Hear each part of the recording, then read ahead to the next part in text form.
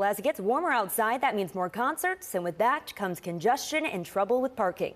News 2's Corey Johnson is in studio with the details from stadium officials on what options concert goers have. Corey. That's right, Kendall. Nissan Stadium officials, NDOT and MNPD held a press conference earlier today to discuss how that plan will work. Now, during the meeting, they unveiled a new addition to their website that's dedicated to transportation information and the options offered as we kick off concert season. It offers a detailed map for driving, walking, biking, and riding needs. Now, 12 major events are planned between the spring and summer, including Morgan Wallen and CMA Fest in June.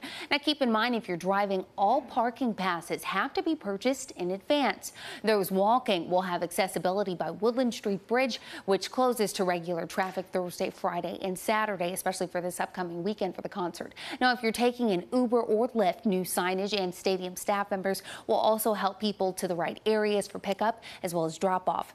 And there are alternative parking locations scattered within a mile of the stadium, all through a new partnership between Nissan and PMC.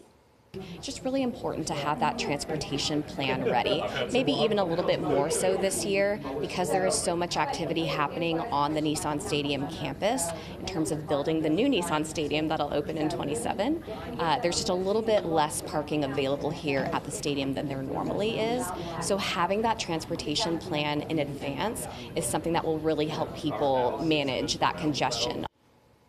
Now, Nissan staff tell us they are also exploring a partnership opportunity for those riding bikes. But in the meantime, there are racks available at the stadium. Coming up on News 2 at 4:30, we also take a look at what local law enforcement are saying about patrols as we move into a busy stretch of the year for downtown events. Kendall.